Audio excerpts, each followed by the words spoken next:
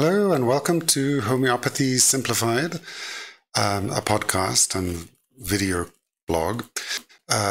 Today we're going to do episode 11 and it's on homeopathic remedies.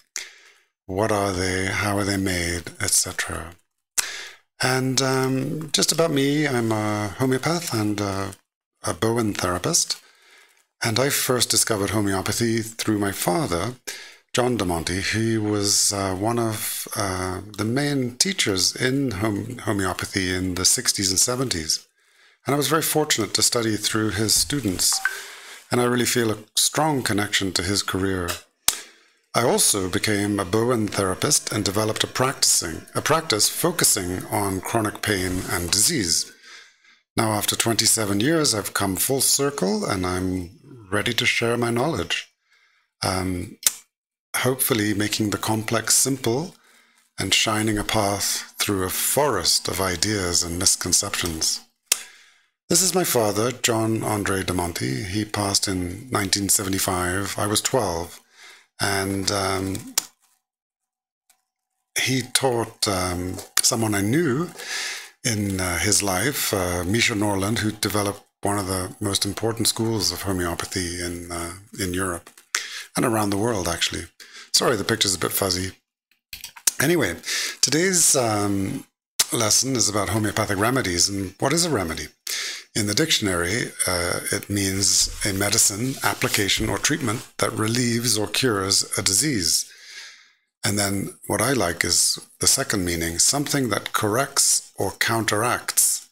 And that's really what a homeopathic remedy does. So we've got many types of remedies, and I just want to give a bit of background about them. So prepared homeopathic remedies, something you might buy in a store, are used by classical homeopaths. And classical homeopaths are so named because their practice is to prescribe one single homeopathic remedy rather than a group of remedies or many remedies at the same time. And, we've gone into some of that in previous podcasts. So the source materials for the remedies are wide-ranging from the plant kingdom, mineral kingdom, animal kingdom. And also we use unusual things like disease matter, such as rotten meat is a homeopathic remedy. We use bacteria, fungi, viruses, and these are named as nosodes and sarcodes. Other sources of homeopathic remedies could be energetic sources such as electricity, X-ray, magnetic pole north and south. These are known as imponderables. So these are made into various potencies and they're then medicated in liquid form onto either sugar globules, little round balls of sugar, or lactose powders, which is less common nowadays, or they're dispensed in liquid form. And the most common are sugar balls, and that's because they're so stable. In fact, I still use in my kit remedies that are hundreds of years old, so they are still active after such a long time. So some of the examples of remedies that you might know or have read about, from vegetable source, we have Aconitum napellus, known as aconite, belladonna, and Crataegus oxycantha. So these are plants and Crataegus is a shrub. Minerals might include things like plumbum metallicum, which is lead, and silicia terra, which is flint, essentially, silica, and zincum metallicum, which of course is zinc. Animal origins might be Apis mellifica, which is the honeybee, Helix tosta, which is a very unusual remedy. It's toasted snail, and toasted snail is a great remedy for slugs in the garden, very famous these days. So then we have animals in their whole forms, such as tarantula cubensis, Cuban tarantula. Disease origins, we might use tuberculosis, syphilis, and chickenpox is variolinum. And then imponderables, I mentioned already. We even have Luna, which is moon rays. I've never used it, but it's available. And so how are they made? They're made by taking the material source, such as lead, and making it into a tincture, after which successive dilutions are made. And at each step of the process of diluting, a process of succussion is performed. Now, succussion is the step of striking the mixture against a surface between each step of dilution. It is sometimes called dynamization or potentization, and I'll go into that a little more in a bit. So, potency refers to the scale of dilution, essentially, and this was first developed by Hahnemann in the 1700s.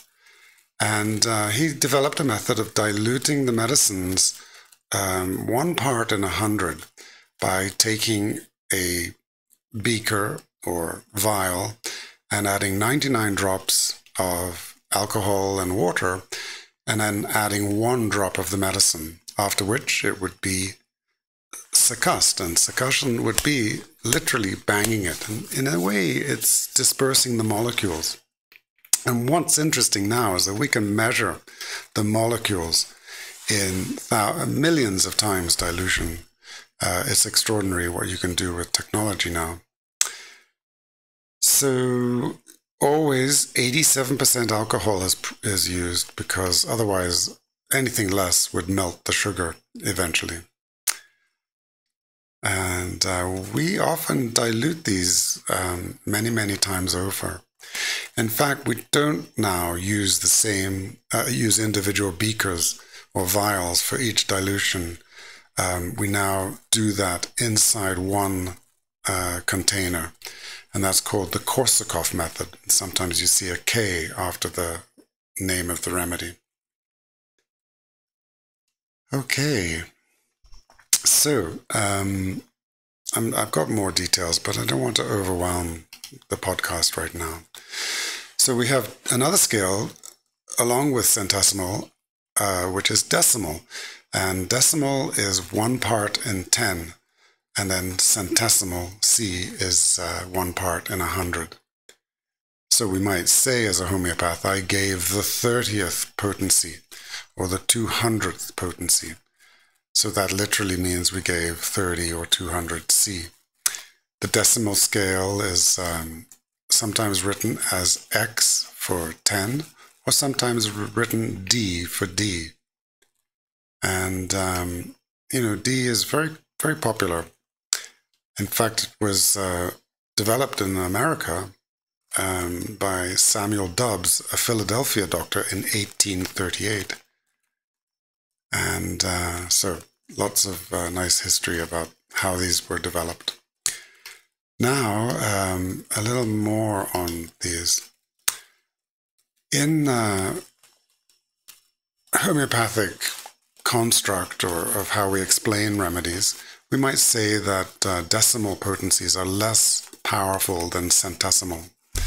So 1x is less powerful than a 1c, and 2x is less powerful than a 2c, and so on.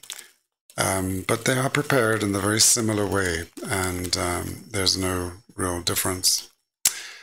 So there's a wonderful video on YouTube.